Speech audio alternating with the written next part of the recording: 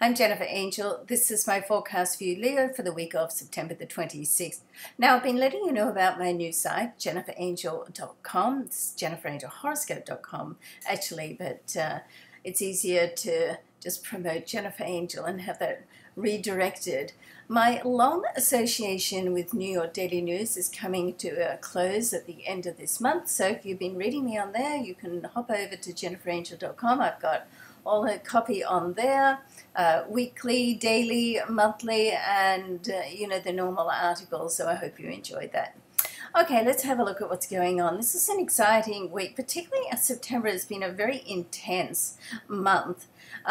So right at the start of the week, we've got the Sun, which is your ruler, and Jupiter in a conjunction. It's thought to be one of, if not the most beneficial, powerful, and abundant and lucky sort of aspect for the whole year. I mean, personally, I like anything that with Jupiter, but it's in your area of creativity, communication. Now, Mercury is out of retrograde now too, and it's in your area of money and possessions. So you can really step forward now and make an impact, get across your presentations, negotiations, and what you do now can, or does have, let's hope so anyway, it does have the potential to be good financially. Now, Mars is also in the move this week and going to move into your area of productivity.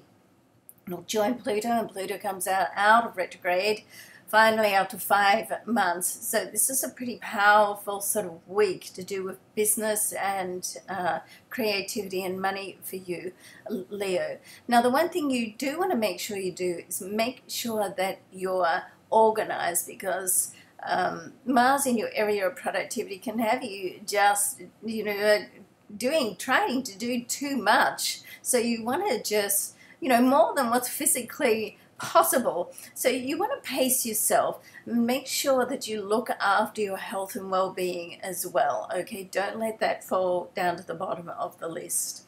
And there's a situation at the end of the week which could be around your home and family. Keep it in perspective. What first comes out of that may not be how it ends up, okay? Not to say that it won't be good, but you want to sort of keep it real. And we do have a new moon as well right at the end of the month, and that's certainly going to help you with connections and new starts and getting together with people that you feel you can work with going forward, okay? So all in all, this it looks like a great week. I do hope it is, particularly after such an intense month that we've had. Thanks so much for watching. I look forward to seeing you on jenniferangel.com. Bye for now.